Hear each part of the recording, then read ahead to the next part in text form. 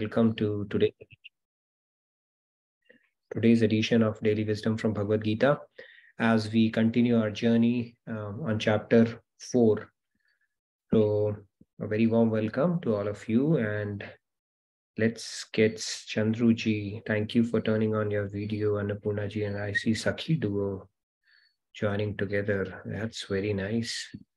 So let me start sharing my screen and we will get underway with another engaging session that I'm looking forward to. So let me share my screen and then we'll get started.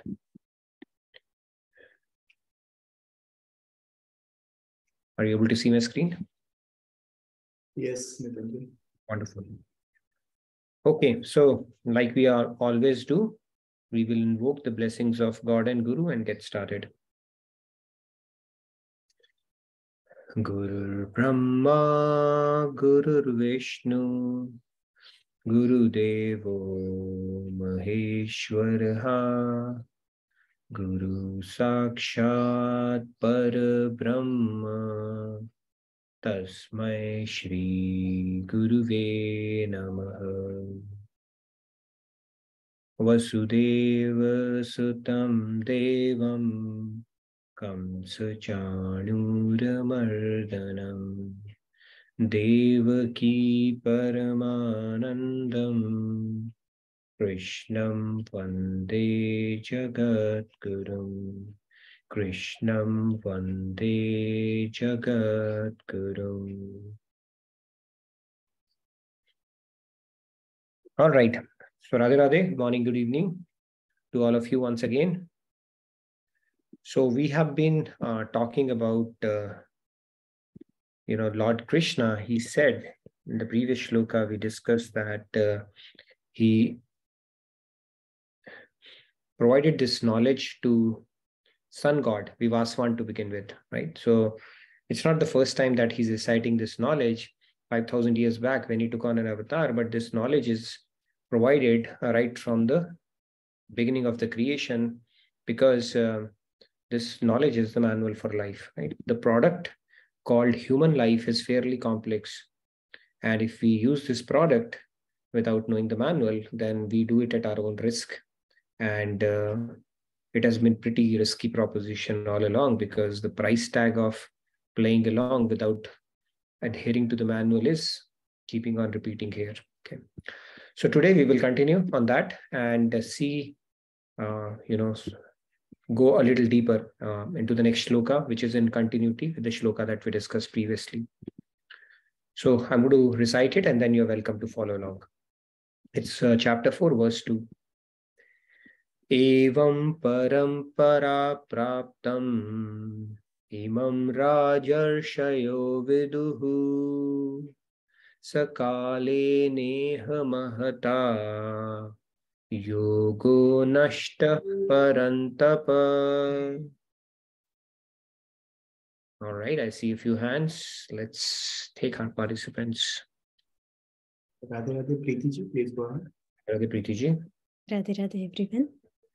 Evam parampara praptim imam rajarshayo viduhu sakale neha mahata yogo nashtah parantapa. Radhe Radhe. Very nice, Preeti ji. Radhe Radhe. Radhe Radhe Rupa ji, please go ahead. Radhe Radhe everyone. Radhe Radhe. Evam parampara praptim imam rajashayo viduhu sakale neha mahata yoga nashta parantapaha.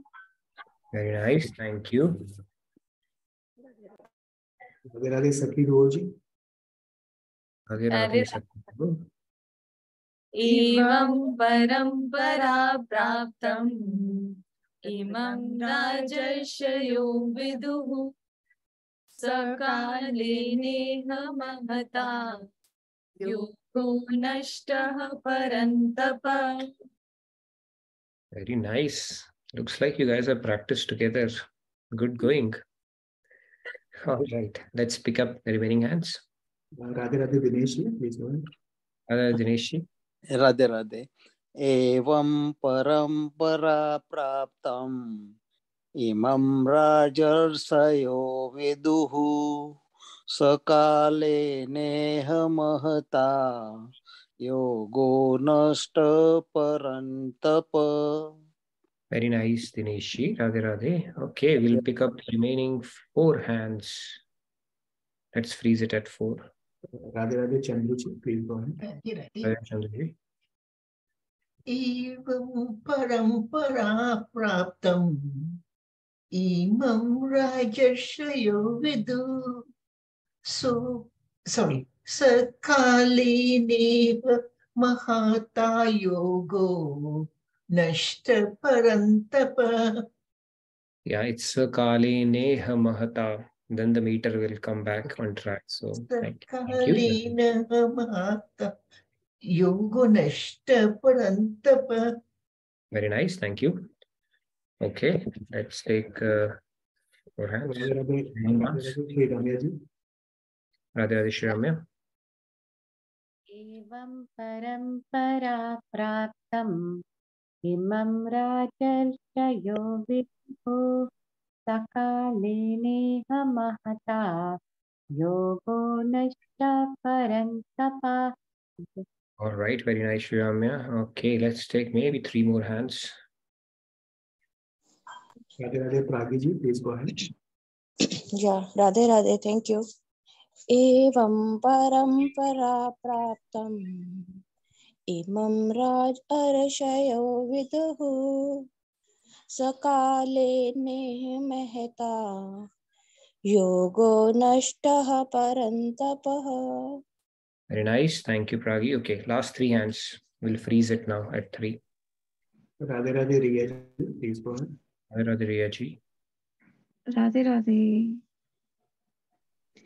Evam parampara praptam imam rajashayo viduhu sakale neha mahata yogo nashta parantapa. Well, very nice, Riyaji. All right, last 2 hands. Radhe Radhe Ramesh. Yeah, Radhe Radhe. Evam parampara praptam imam rajarshayo viduhu sakale neha mahata yogo nashta parantapa. Very nice, Ramesh. Radhe Radhe. Okay, last but not the least, Udayji. Radhe Radhe. Evam parampara praptam imam rajashayo viduhu sakale neha mahata yogo nashta parantapa. Radhe Radhe. Wonderful. Thank you, Udayji. So let's continue then. In the previous shloka, Lord Krishna explained that this knowledge was spoken to Vivaswan, and Vivaswan is none other than our sun god. And then from Vivaswan, it came to Manu, and then Manu to Ikshwaku. And Ikshwaku is, the one, he was basically from the same lineage as Lord Rama. So the point that Lord Krishna was trying to make it was that the knowledge that I'm imparting to you, Arjun, don't think that this knowledge I'm imparting for the first time to motivate you to fight the battle. There is a bigger scope than just, motivate you to fight the battle. And this knowledge was spoken, is being re-spoken right now, because that knowledge has always existed. It was spoken to the sun god to begin with. And why did he pick up Vivaswan, sun god? Because he's the ruler of the planet, all the planetary system that we had. So if this question comes up, the Bhagavad Gita has existed only for 5,000 years, what before that? No, this knowledge has always been existed. And furthermore, in this shloka is going to say, he's telling that, how does this knowledge come about? He's saying that this knowledge, it comes, it is imparted to all the saintly kings and sages along the way, as we will see. And thus, this science of yoga, now he's calling it as, let's see these words, we need to pay close attention to that. Bhagavad Gita is called science of yoga. It is called Yoga Shastra. Yoga Shastra, that means it has two aspects to it. One, it is Brahma Vidya.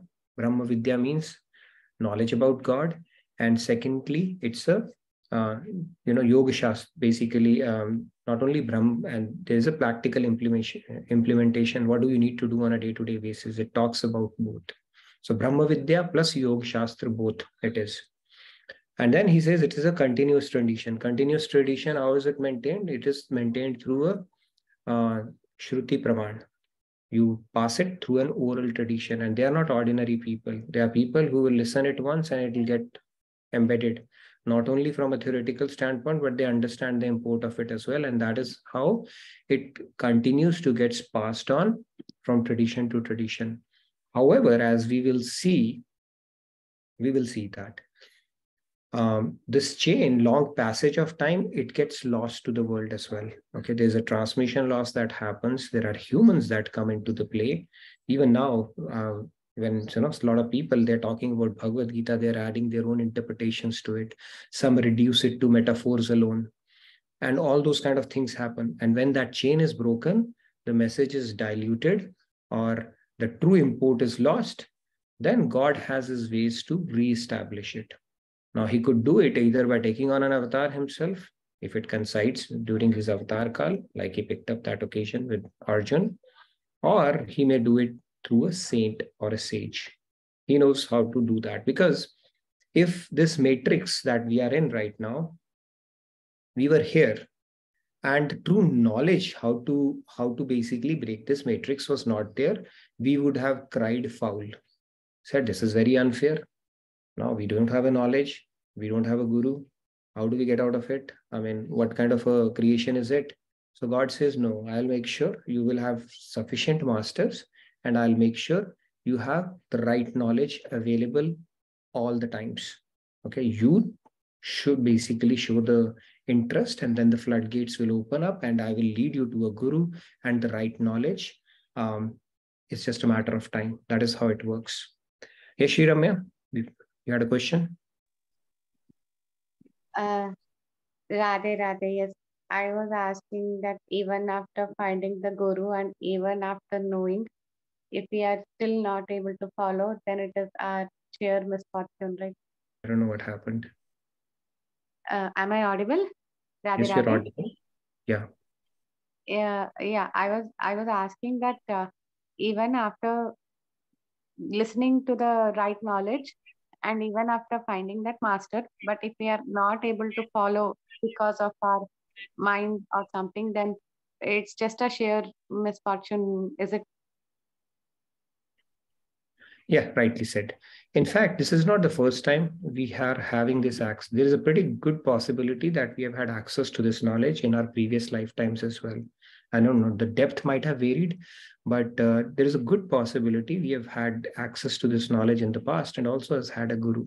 But our Buddhi Devi does not let us believe in it completely. And that is what we need to work upon with more intensity. So yes, we'll come back to the Ashram, but yeah, good question. It's not for the first time it's happening. It's just that we need to clear out the cobwebs emanating from our own buddhi, which result in us repeating in this world, because we jante to hai par mante nahi, right? There's a difference between knowing and believing, and that gap has to be bridged with firm faith, and of course, and practical implementation to see the results as well, right? So, okay, let's move on. So this is what we're going to talk about. Now because in chapter 4, we are transitioning over from chapter 3 to chapter 4. What is the connection between these two chapters is what we're going to talk about. Okay, we'll try to look at it and as we continue. So let's get started. So there's a link, of course, because Lord Krishna, being a perfect teacher, he's going very systematically and very logically. Okay, so if you're following along, we'll do a quick, I'm going to tell you basically how this will going to get established. So from verse 1 to 110, we are going to talk about, in chapter 4, we are going to talk about the position of Lord Krishna himself. It's going to talk about what is the knowledge, his position, who he is, right? As he started off by saying, basically, I've been giving this knowledge right from time eternity, not for the first time here. So chapter 4 roadmap is going to be like this here. Verse 11 to 24, it's the application of knowledge. We're going to talk about how to apply this transcendental knowledge practically. Then verse 25 to 34 is going to talk about sacrifices and how to get this knowledge through the course of some degree or sacrifices that are to be made to get this knowledge. And then 35 to 42, the transcendental knowledge benefits, glories of transcendental knowledge. What is in it for me? Why should we hear this knowledge? So this is how we are going to cover. Past is how you can remember this acronym, okay, as we go through this chapter. So now what is the connection between these chapters, right? There has to be some kind of logical. Now chapter 3, if you look at it, it ended with Krishna telling Arjun that if you nourish your buddhi or intellect, then you can conquer the lust.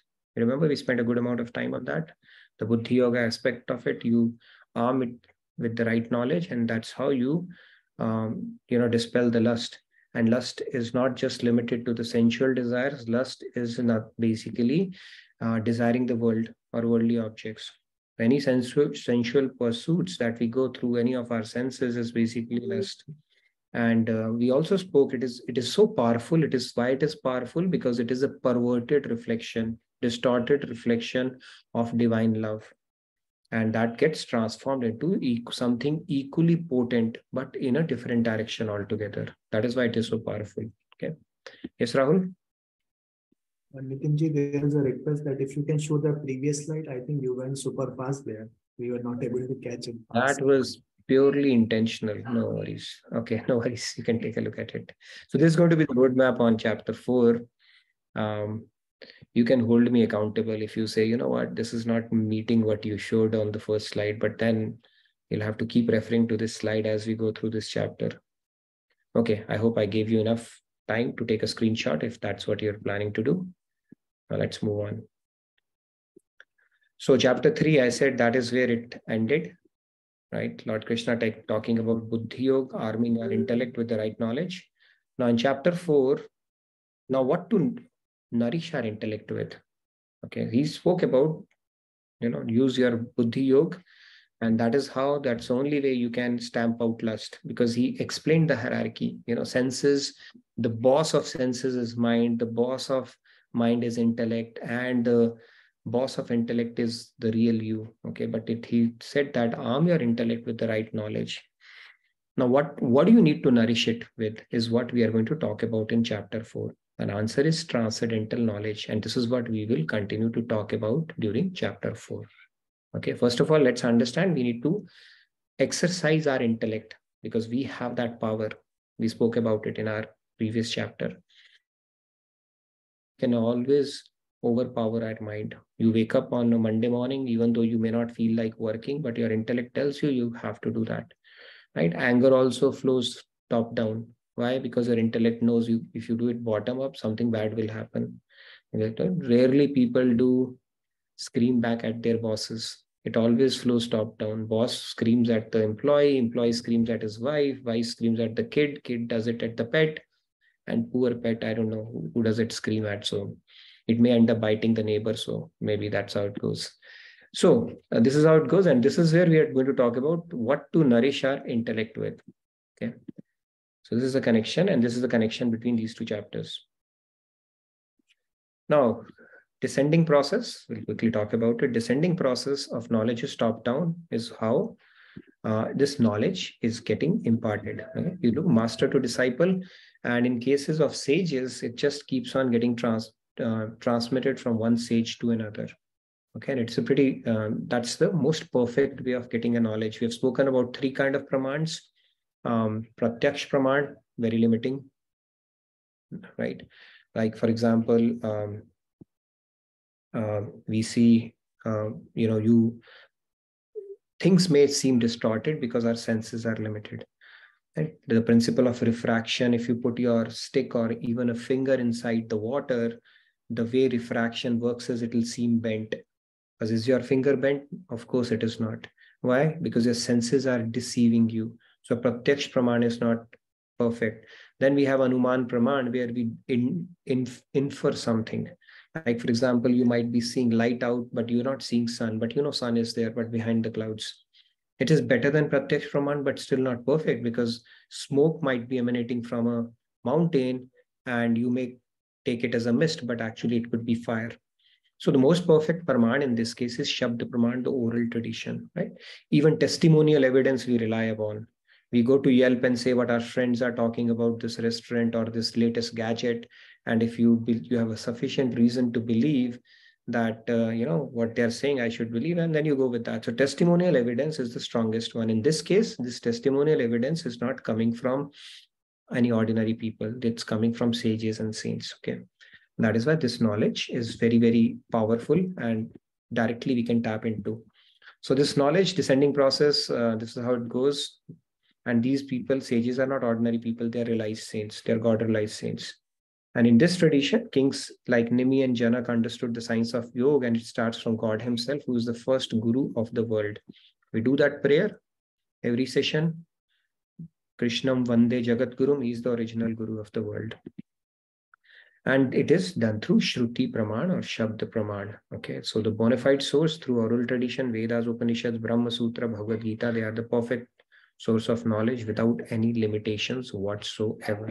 Okay, now let's move on. All right, so Bhagavatam also says, what it says is God revealed his knowledge at the beginning of creation in the heart of the firstborn Brahma, and the tradition continued from him.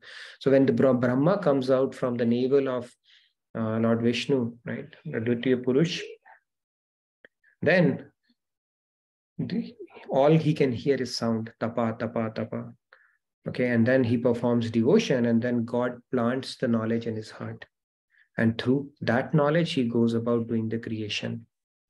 So this is the knowledge, and then the God gives him the perfect knowledge at that point. Because Brahmaji's job is pretty intense, right? So he needs the perfect knowledge for that. And that is how the tradition starts. And in this verse, last verse, he also revealed this knowledge to the sun god Vivaswan, from whom the tradition continued as well. Now let's move on.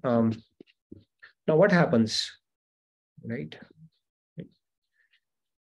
Okay. What happens is, over a period of time, the same knowledge, it starts getting materially minded, and insincere disciples interpret the teachings according to their blemished perspectives. This starts happening.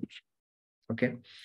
Even in today's world, I come across so many commentaries and interpretations of Bhagavad Gita, and it seems like, they should never be doing it.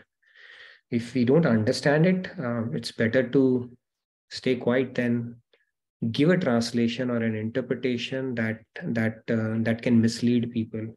So you're not only accruing bad karma for self, but also misleading people. That is like the worst thing one can do. So people do that. Okay. Now, this is not an ordinary book where you start putting in your interpretations around it. Okay. If you do that, the risk is that you may trivialize it, first of all, by reducing it to metaphors only. And secondly, it may mislead other people as well. Now, if you put it with the caveats, that is fine. But if you do it you state it as a fact, then it is a problem.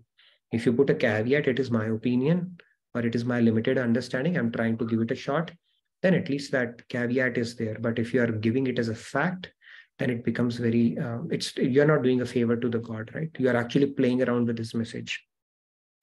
So these blemished perspectives can actually distort the message. And that is what Lord Krishna is saying. So what is that can happen? So our scriptures say humans, the knowledge from humans, when humans get involved, they have 4 defects. What are those 4 defects? Let's talk about those. The first one is called Karnapatva, limited senses or lack of experience, right? They are not God-realized yet. So their experience will always be limited. Like, for example, Higgs boson must be assumed to exist based on estimation. Nobody has seen that. So they will do some guesswork, some speculation, because that's the best they can do, right? Humans as humans. The second one is Brahm, illusion, right? Mirage of body as self, object of sense will give us happiness. So these kind of things start happening as well, where we are under the siege of illusion. And this illusion will be completely dispelled only when we become God-realized. It's a very simple principle. Only when you become God-realized, you become God-like. You don't become God, you become God-like. And only when you become God-like, you'll have perfect knowledge. And until you don't have perfect knowledge, you can't even interpret God's message perfectly. Okay, so it's a very simple principle. Only a God-realized saint, when they put down, what is there, that is a knowledge that can be completely relied upon without any doubts whatsoever. If it is coming from, it might be coming from a great scholar. Okay, like I know presidents Radha Krishna and all, I don't know if he's a saint or not, but then if somebody who's a scholarly personality who has interpreted this, okay, so with due respect, of course, they are scholarly, but if they are not God-realized, that interpretation will still not be perfect. It will be limited. We will be limiting ourselves. We'll be capping it with their limit, the limitation of their intellect. And there is always a risk that, part of that illusion that the perfect knowledge that they don't have may play into some of the fundamentals understanding around it as well. Okay, so that is another thing. The third is pramad, the mistakes that can happen. Of course, when you are not perfect, the errors are likely to happen. Like to err is human. Humans, we say, right? To err is human, and human is human. End of the day, they will make mistakes. Dispensing medicines, even computer programs, we introduce so many bugs. And similarly, when we write stuff, we are prone to making errors there. And the fourth one is called vipralipsa, propensity to cheat as well. In order to prove your point, you start putting in arguments and other things just so that you can drive home the point in the way you understand. And then those things for prestige we do, and then a lot of examples are there, right? Like Harvard study, fat is bad, theory of evolution, and okay, theory of evolution is controversial anyways. But yeah, Harvard, for so many years, they were shaping the opinion of people that fat is bad. Why? Because the sugar industry had paid them for that. And if you speak to any of the doctors, oncologists, they would tell you the leading cause for cancer is sugar. And if we can give up sugar, especially refined sugar, that's the best gift we can give to our body. But the point here is that the propensity to cheat there as well. So humans, they are prone to all these four errors: karnapatva, bhram, pramad, and vipralipsa. So because of this, what happens is this: because this knowledge is there, shlokas are there. Now the same shloka somebody will pick up and start putting in their own interpretation around it. Whatever Sanskrit they have learned, whatever scriptures they have gone through, they might have read 1,000 books. Big deal. Our scriptures are tons and tons of literature is there. So they might have gotten access, so they may have a lot of good reading ability, intellectual ability. Now they start putting in their own interpretation. Can they get rid of all the four defects? They cannot. Unless they have become God-realized, they cannot. It's very simple. So the saints are the ones that you can reliably go after, because they will give you verbatim the true import of that knowledge. And even the Chitta Shakti of God, like we said that Bhagavad Gita is not an ordinary scripture. Okay, when you read that, you should feel something, Bhagavad Gita we are reading, because God has put his Chitta Shakti into it. And when God has put his Chitta Shakti into it with our static buddhi, I mean, of course, dynamic buddhi, it still doesn't have Chitta Shakti in it until you have become God-realized. So for you to analyze Chitta Shakti of God, you have to have Chitta Shakti of God yourself. That is a very simple principle. And if you don't have that, it will be subject to these four flaws. And because of these four flaws, this is what happens. You see this? Within a few generations, what is happening? The knowledge keeps on diminishing. Okay, diminished. And when it diminishes, the pristine purity is contaminated, and that's when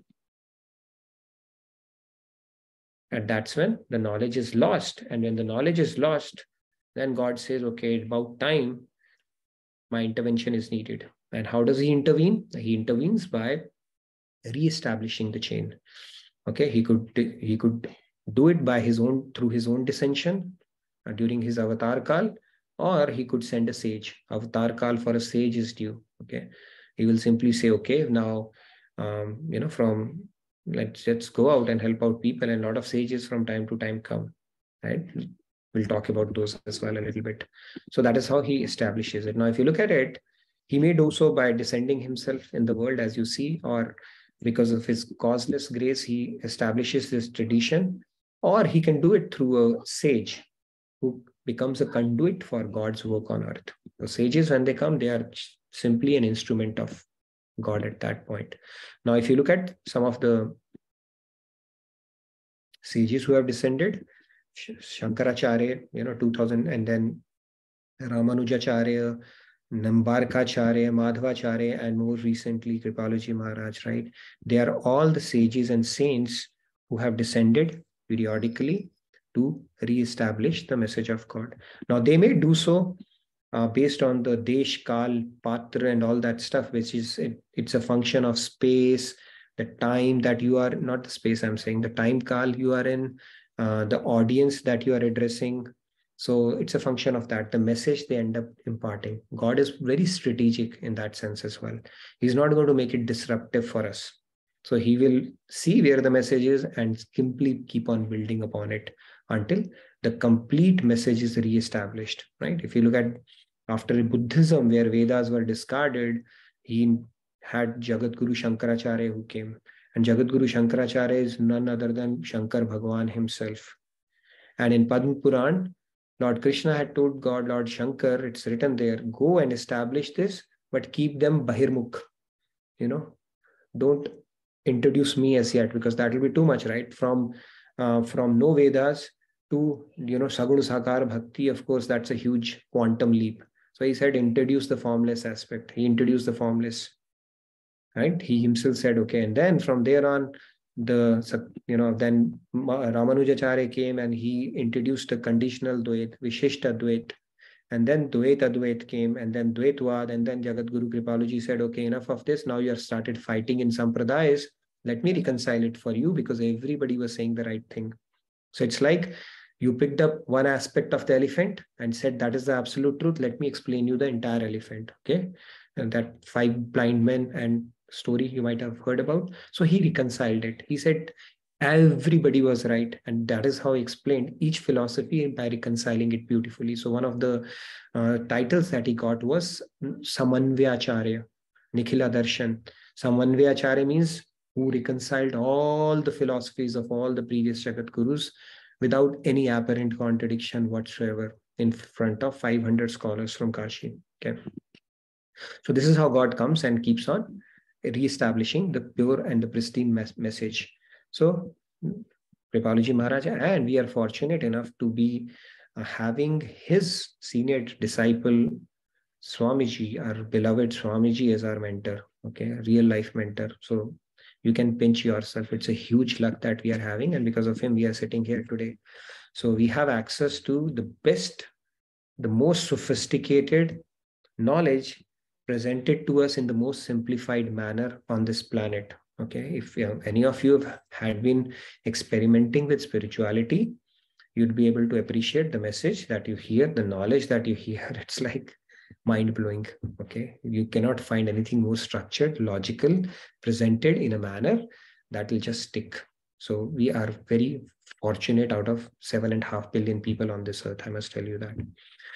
And it's part of God's design only, that he makes sure that people, they get picked up from time to time, or based on their past sanskars, they get access to this knowledge. And we are lucky that we are getting, access to this most pristine knowledge.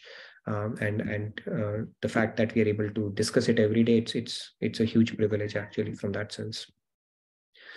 So now what we read is, this book that we read referred to is the Bhagavad Gita Song of God by Swamiji. And you know what, Swamiji, when he wrote his book, he used to come to Phoenix those days. And then one of the days he said, I'm writing Bhagavad Gita.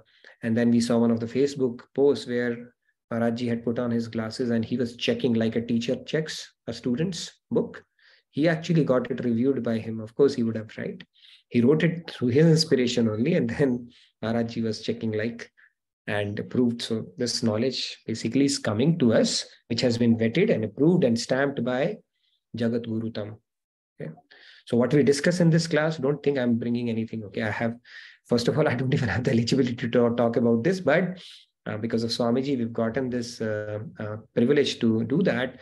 So everything that comes, every example, And most of the jokes as well. Okay, few jokes I may add of my own, but everything is coming from Swamiji and Maharajji only. Okay, that is how this goes. So this knowledge is unadulterated as it is coming from Maharajji and Swamiji. All things, including the analogies and examples. Okay, I just want to make sure you get that. So now what should be true? Basically, now the question that I wanted to pose for today's discussion was, what should be the selection criteria to pick a translation that is truly beneficial? Because this is one of the most translated books that we have. Okay, so there is a bit of a filtering we need to apply around that. And I wanted to open it up for a few questions that you may have, and then continue with this discussion and a few more things as well. Okay, I'll talk about. Any questions so far? Because I know I've been talking a lot.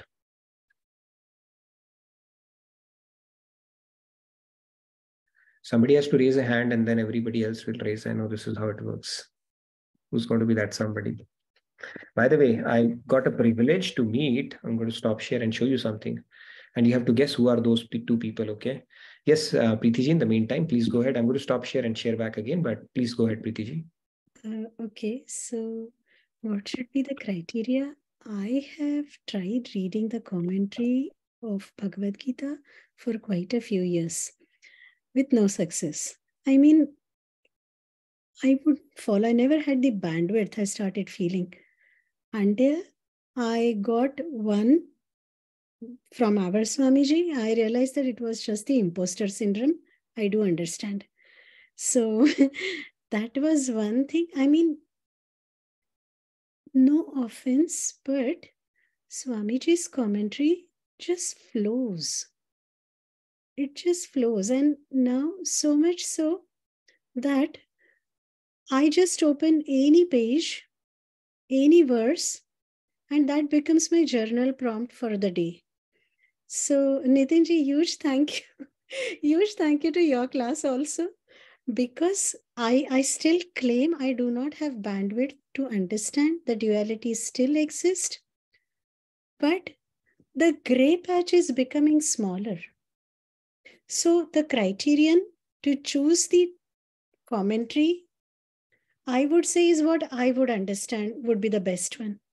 What I can relate to should be the best one. And yes, I do believe in having logically things when they come logically. I do believe in them. So these are a few criteria I would like to put. Radhe Radhe. Thank you, Preeti ji. I think you articulated it perfectly, right? You hit the nail on the head. I think Einstein had said this, that if you cannot explain it simply enough, you have not understood it well enough. And this commentary, no matter which page you pick up, it just flows. You know, it's almost like Swamiji has decoded our minds and know where it can get stuck, and has just simplified it for us. And I feel lucky in the sense that he's already simplified it and I'm able to present it visually. So there are so many things he has written and there are so many things he talks about, but when you put it in visual, you are able to appreciate it even more. You know, it's like, wow, how beautifully, how simply he has explained it to us, right? And it's mind-blowing. And I'm glad you're able to, you know, appreciate it as you go through that. And when you write it yourself, you'll understand how easy he has made it for us. Otherwise, you have to put in your own brain around that and say, okay, maybe I got it right, maybe I not. But in this case, the commentary has simplified it for us so much. And we are so fortunate. Understanding Bhagavad Gita or saying I read Bhagavad Gita is a fad in India. Okay, I come across so many people, they come across and say, and if you ask them even the one verse, and then of course they're not so, but then if you truly read it, I'm telling you, within a matter of no time, you will start getting conversant and familiar with all the principles with absolute clarity and conviction. And of course, faith is a natural consequence of it. Thank you so much, Preeti ji, for a beautiful testimonial around it. I think we can use it as a Bhagavad Gita testimonial as well. So thank you for sharing that. I want to share something real quick and then we'll pick up hands. 4 hands are there. Let me show you. And no prizes for guessing who am you going to see on your screen. So do you remember?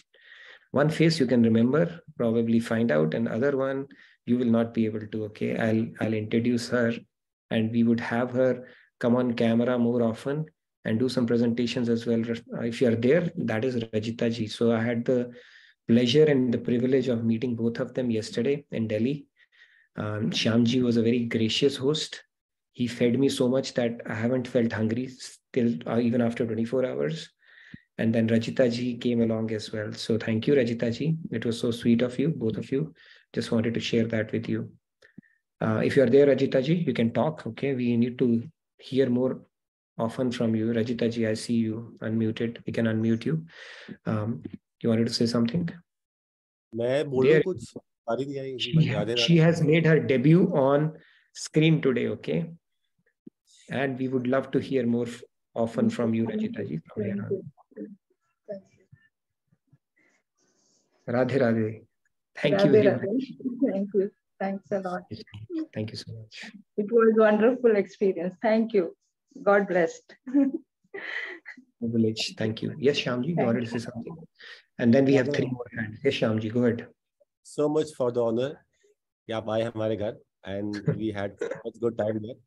Thank you. You could take out some time. And Rajita ji also came along. Thank you so much for the camera, Rajita ji. That's it. Thank you so much for coming over. That's it. Feel so honored and privileged. Radhe Radhe. Loved it. Yeah, it was a pleasure meeting you, Shyamji. So we did a trip together with Shyamji. He took us to Banke Bihari, and then he basically we had a good time yesterday as well. So always a pleasure meeting you, Shyamji. Yes. Now let's go to Sandhya. You guys had raised hand, and then we have 3 more hands. You wanted to ask something or share something? Yeah, the question that you asked about Bhagavad Gita, how to kind of identify which translation to read. So I had not read any translation before before attending these classes, but yes, I had tried attending some other classes. And like this point that was discussed earlier, one needs to move from understanding to understanding rather than moving from doubt to doubt. So previously, through all my experience, I think I was just moving from doubt to doubt. But this was the first time, with the first class itself, I started understanding, oh my God, Bhagavad Gita offers this. Like, very, very fundamental concepts. So thanks to you for that. Yeah. And Swamiji, of course, Maharajji. Yes, that's it. Yes. We are very, very lucky. I'm telling you, very lucky to be reading Bhagavad Gita and understanding it thanks to Maharajji and Swamiji. It's not something which can be understood so easily, I'm telling you. I have tried it in the past. I could not go past 30 pages. Okay, that too with so many doubts and, all the question marks here. But after Swamiji's commentary, it is like, wow, everything just falls in place perfectly well. Great. Yes, let's move on to, yes, you wanted to say Rahul. Pallavi ji, let's say, and then we'll come to Rahul and then Tarunji. Radhe Radhe, Pallavi ji. Radhe Radhe, Rahul ji, Radhe Radhe, Nitin ji and everyone. Sorry, I am unable to keep the video on right now. No worries. When we are talking about Bhagavad Gita, the song written by Swamiji, I must say that I tried reading Bhagavad Gita before as well, in Hindi, in English, by various prominent gurus and writers. Just not sitting in my head. As you were saying, Nitinji, after 10 pages, 30 pages, I just ended up with lots more and more of questions and more getting confused and not understanding a bit of it. But when I started reading Bhagavad Gita, commentary by Swamiji, everything started falling in place, as if I started understanding verse by verse, meaning by meaning. And it was as if I agree with Preeti ji also. At times it happens when I read the verse of that day and it sticks in my mind throughout the day. That kind of magically the translation has been done. That is how it has been explained, how deep meaning, and especially the examples that Swamiji has given, the stories, the examples, that stays throughout the day. And many times it happened that each verse, especially I started studying Bhagavad Gita by signing up on each verse a day. And that started creating a magic. And definitely thanks to you for really passing on this knowledge such beautifully to all of us. We are such blessed souls. I feel that we all are very, very privileged to be in this class and to read the book. And this is always always the go-to book. Thank you. Very true. Beautifully summed up, Pallaviji. I think we'll get a lot of good testimonials for Swamiji's Bhagavad Gita today. Thank you for sharing that. Yes, that's true. You just have to read a couple of translations. You'll understand the clarity and the conviction and the the scriptural references and the enrichment that you experience when you go through this translation. All right. Who's next, Rahul? Let you. Radhe Radhe Tarunji. Radhe Tarunji. Radhe Radhe Nitinji. So I have a question regarding the commentary. I'll explain my experience that how I get to this platform. I started basically following ISKCON. I started following the Bhagavad Gita there, and also went through some classes. And then somehow while going through on the online platform, I just somehow stuck to this JKO website, and that's how I got connected. So now my question is, they also claimed their version that it is as it is without any adulteration, and at time I also found quite similarities in their commentary or in their teaching. Just one thing I can say I found a bit more catching me to this session, and to Kripaluji. I also started watching some of their session and Bhakti. Their way of attaching to the God, or maybe just loving to the God is more connected as a human being. That is one difference. But my question is on the commentary, as they also claimed it quite forcefully as it is version. In their title, it's as it is. Yeah, that's my question. Got your question. Yeah, that's what I'm saying. So I'm not saying that the version is not correct or anything. Okay, of course, Srila Prabhupada ji is one of the saintly personalities there, right? All I'm saying is you go through both and see which one you are able to connect to more, right? And there's a slight, even from a path standpoint, it is Krishna consciousness only, right? But the difference, as I see, even I started with ISKCON, is it's all the same, right? You do the Krishna Bhakti and everything is same. The slight difference there is not a difference, I would say. It's the depth part of it, where it is restricted to Vaidhi Bhakti, rule-based Bhakti, more around that ritualistic part of it, and do this, increase the rounds and stuff like that. And here it is Raganuga Bhakti, more love-based. So that is the fundamental difference around how you approach that. Although both are same, it's Krishna Bhakti only. What I would say, you read both the translations side by side and see which one makes more, you build a quick connect and get a better understanding and decide it for yourself. Yeah, both are modified, I would say. Great. Yes, I see 3 more hands. Yes, Rahul? Yeah, there are some comments in the chat, if I can read that. Sure. Falguniji says, I have read other translations but found it very difficult to understand. But now that I have started reading Swamiji's commentary, so many aspects have become clear. And then we have Nitinji. Even by attending your classes, I have benefited. Thank you, Radha Radha. Yes, thank you, Falguniji. I'm telling you, I can vouch for it and I can put my money on it. You read anything, any book that you're reading, you're welcome to do that. But just read it on the side by side, and see, there's a difference in clarity that comes or not. Because I've gone through this journey myself. So I can talk out of experience as well. Check it out.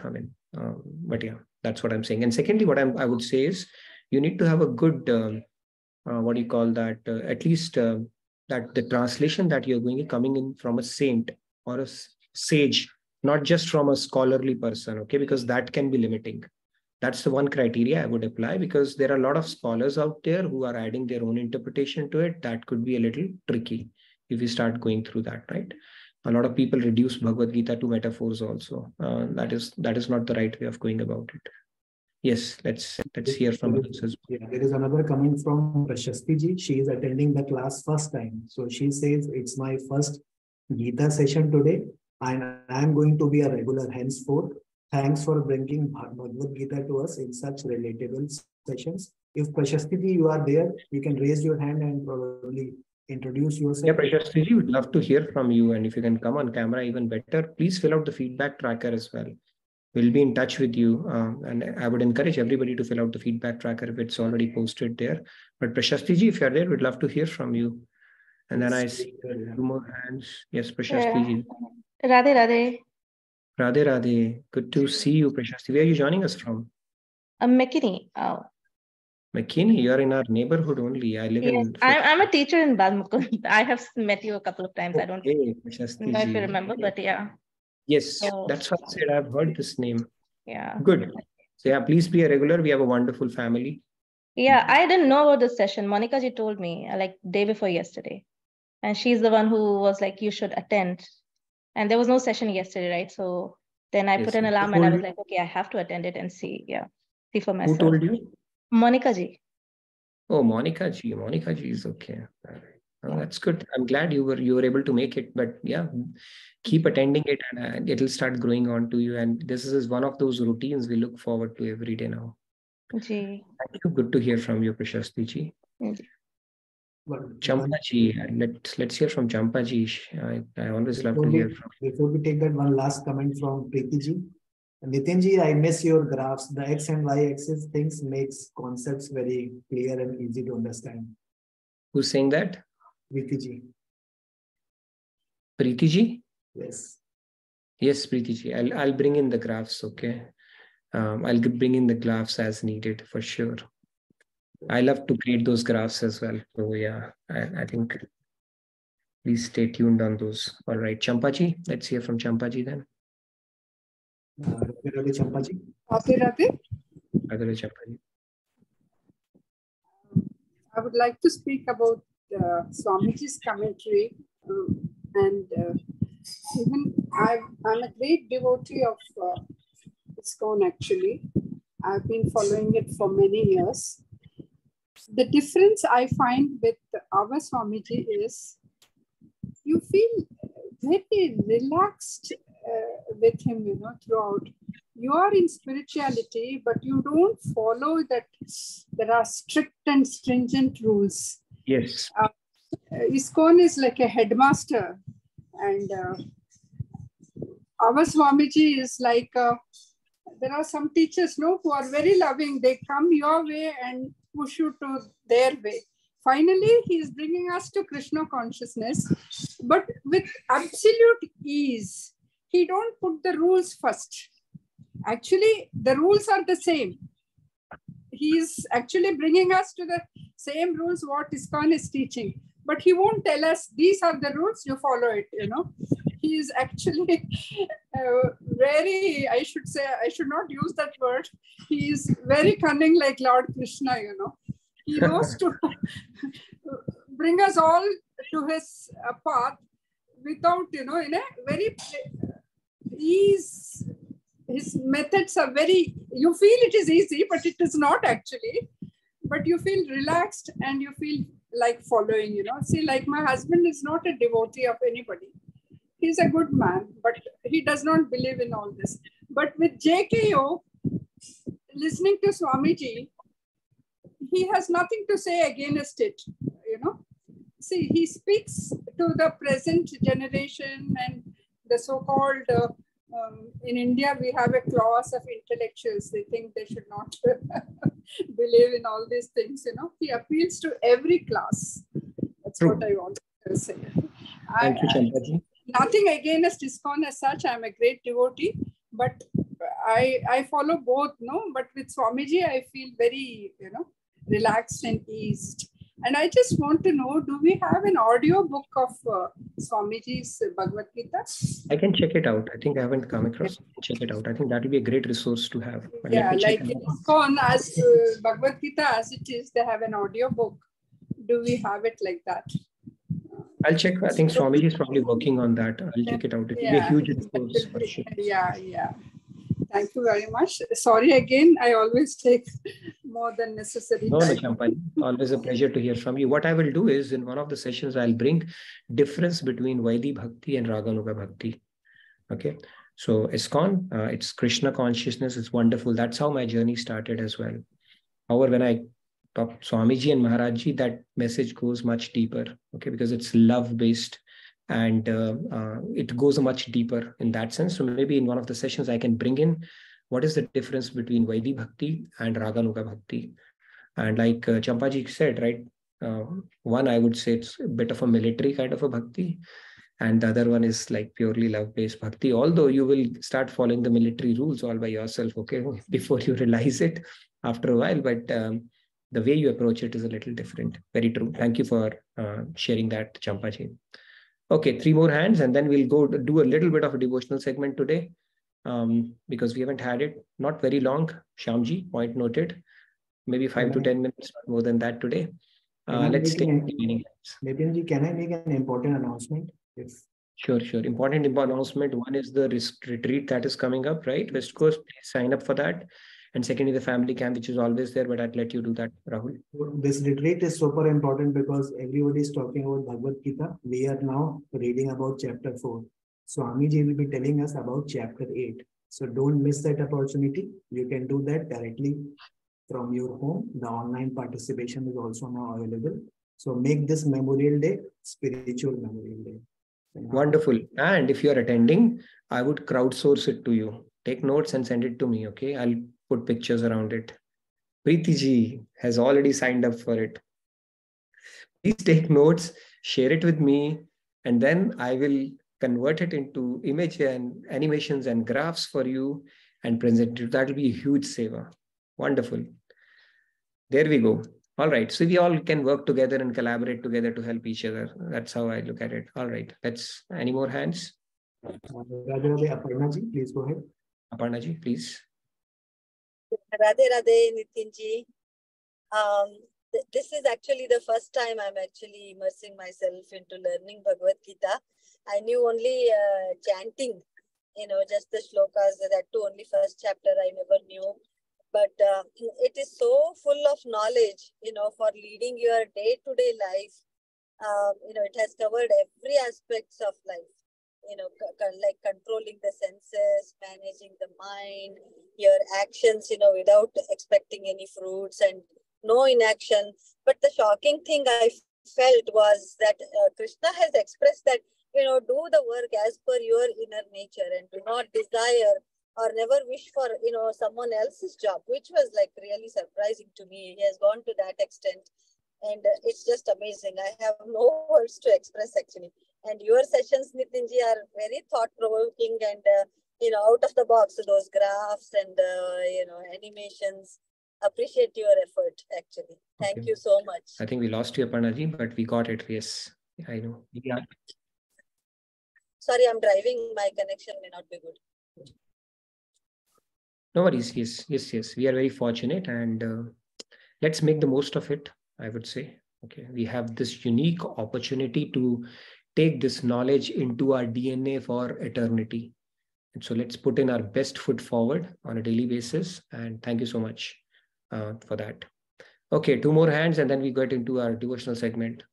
Okay. I'll sing one and then maybe a couple of more hands and then we'll wrap up today's session. We have, then we'll start again on Monday. Okay, so I know we can Radhe Radhe. I read Prabhupadaji's Bhagavad Gita long back. I got a setback in my life. I thought everybody is saying you'll get answers in your Bhagavad Gita. You should read Bhagavad Gita. So I started reading that.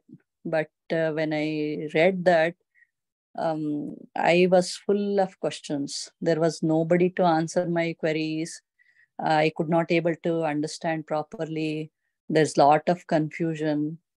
But now when I read Swamiji's Bhagavad Gita, it's so clear and so simple. Even whoever can read the English, the kids, they can also understand.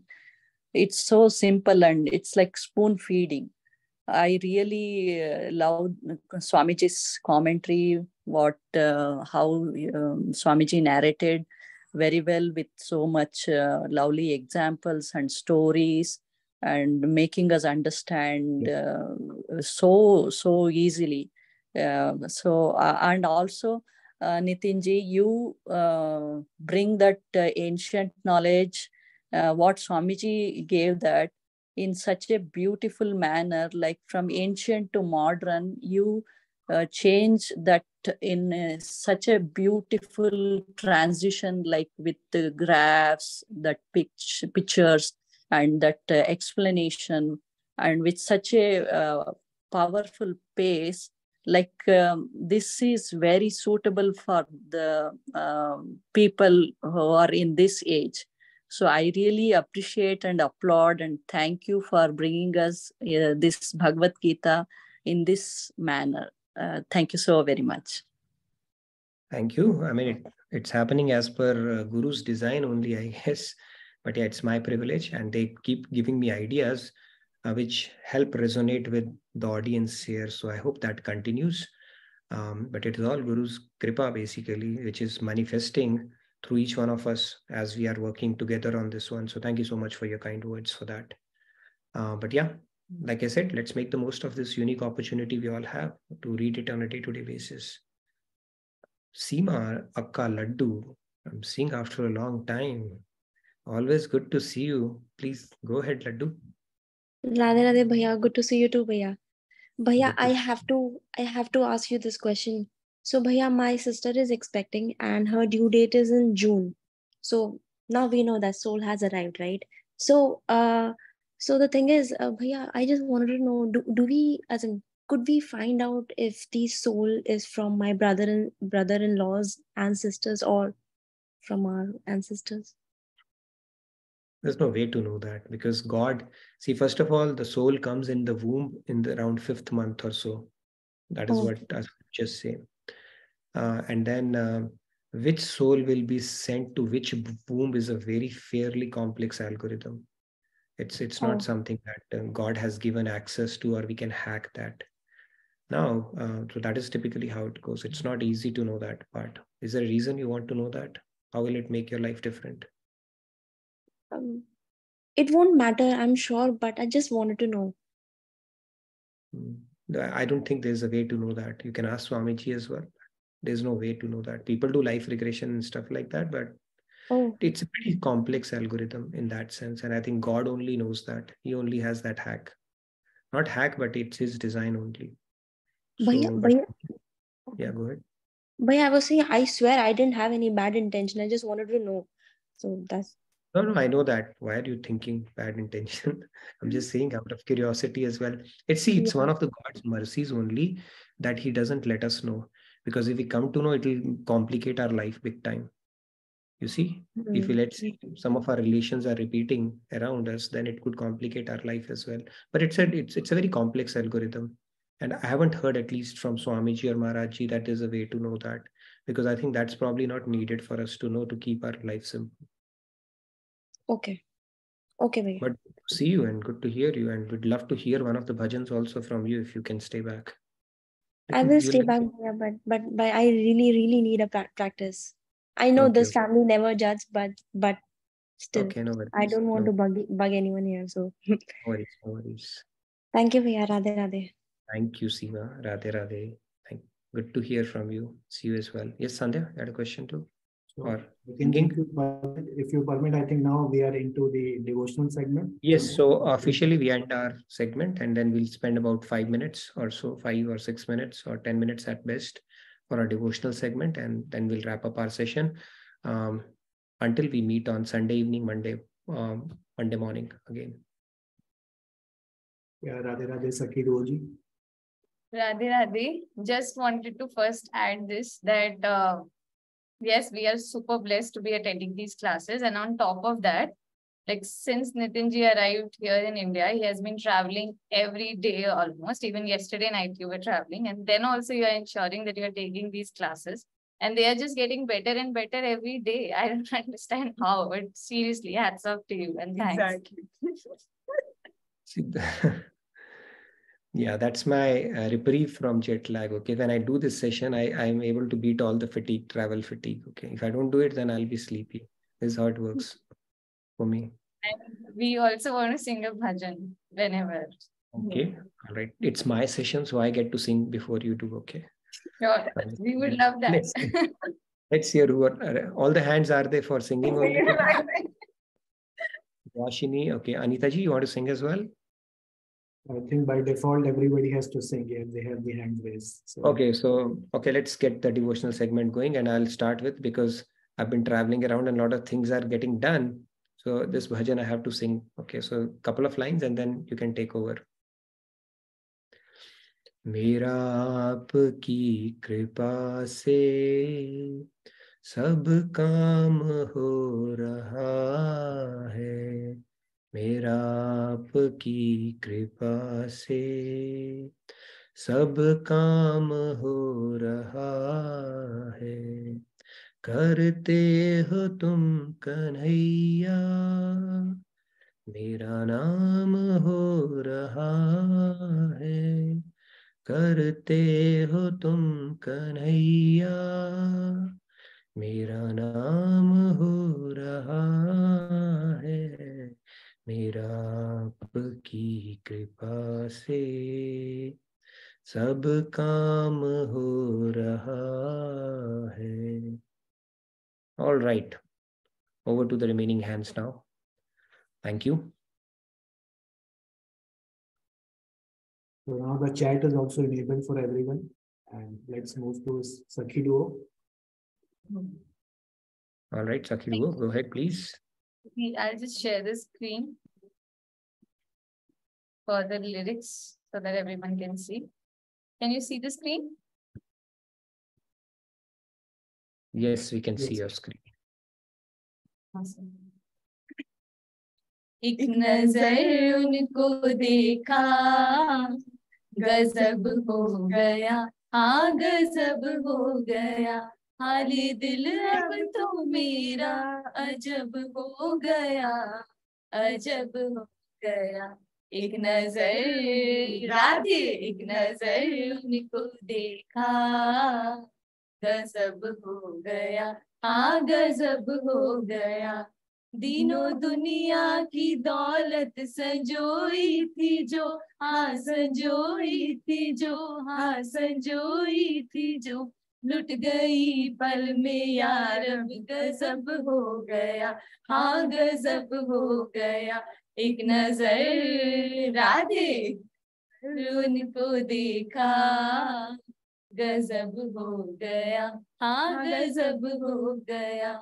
तन गया मन गया अक्ल हैरान है, हाँ जी हैरान है, हाँ जी हैरान है, दर्द दिल पड़ रहा है, गजब हो गया, हाँ गजब हो गया. एक नजर राधे, एक नजर उनको देखा, गजब हो गया, हाँ गजब हो गया. वे तरस भी न खाए मेरे हाल पर, हाँ मेरे हाल पर, हाँ मेरे हाल पर, फिर न आए दोबारा, गजब हो गया, हाँ गजब हो गया. एक नजर राधे, एक नजर उनको देखा, गजब हो गया, हाँ गजब हो गया. दर्द दिल में मगर ऐसा पाया मजा, हाँ जी पाया मजा, हाँ जी पाया मजा, अब कहेंगे कृपालु, गजब हो गया, हाँ गजब हो गया.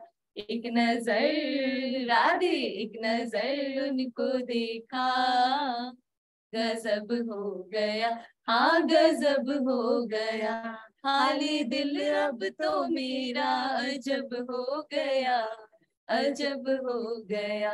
एक नजर Radhe. Thank you. Thank you. Very nice. You guys rocked it. Have you been practicing together?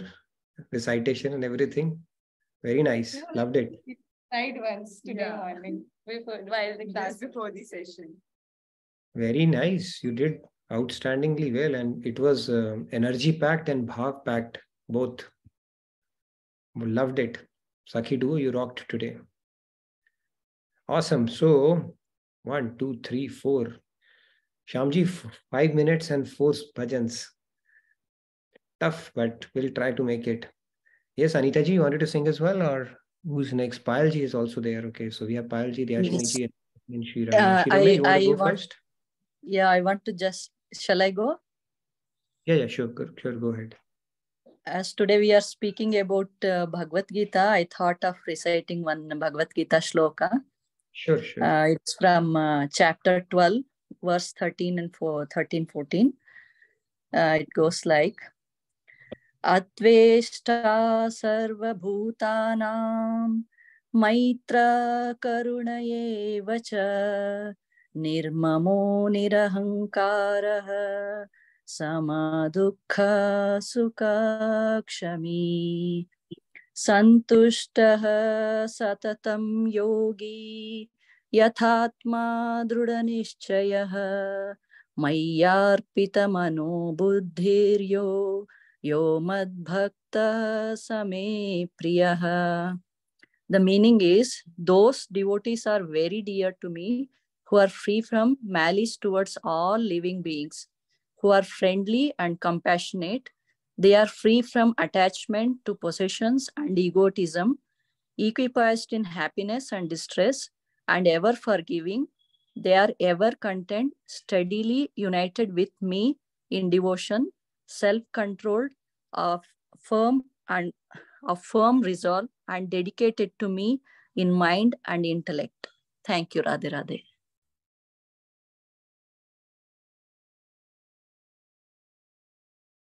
Shri Ramya, you there? Yes, Shri Ramya is there.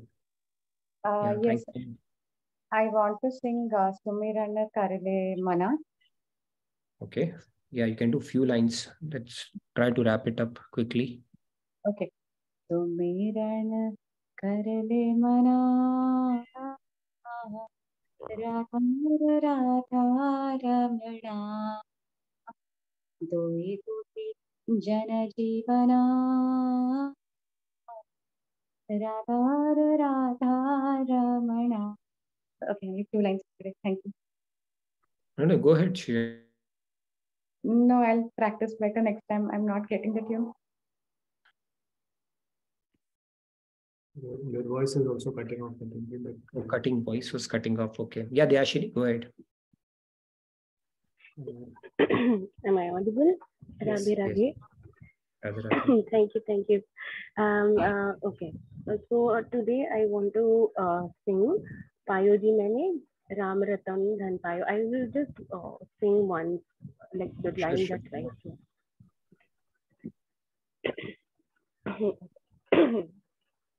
पायुजी मैंने राम रतन धन पायो पायुजी मैंने राम रतन धन पायो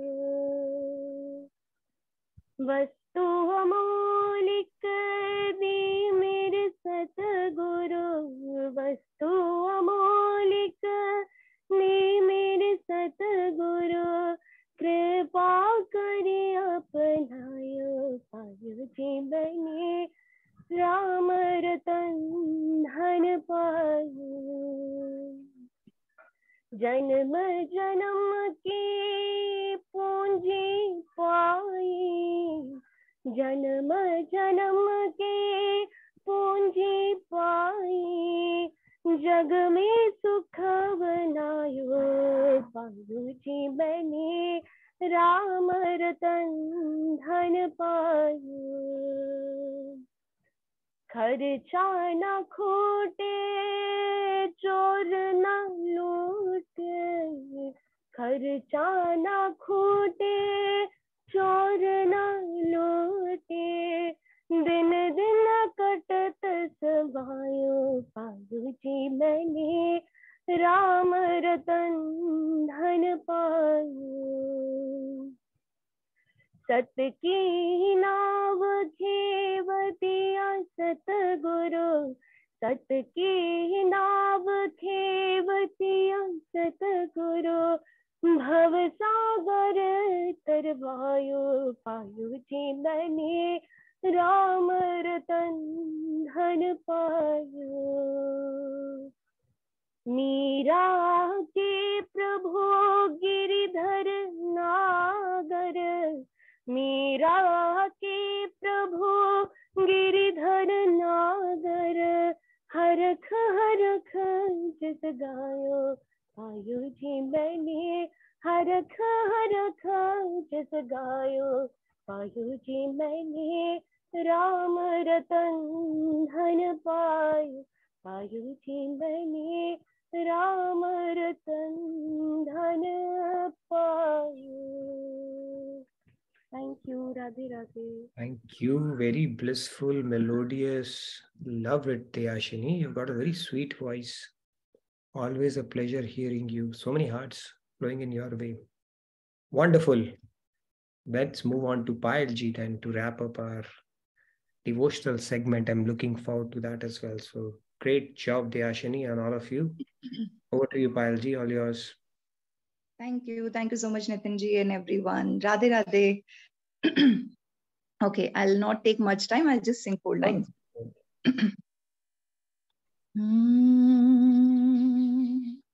वो काला एक बांसुरी वाला वो काला एक बांसुरी वाला सुध बिसरा गया मोरी रे सुध बिसरा गया मोरी माखन चोर वो नंद किशोर वो कर गयो मन की चोरी रे सुध बिसरा गया मोरी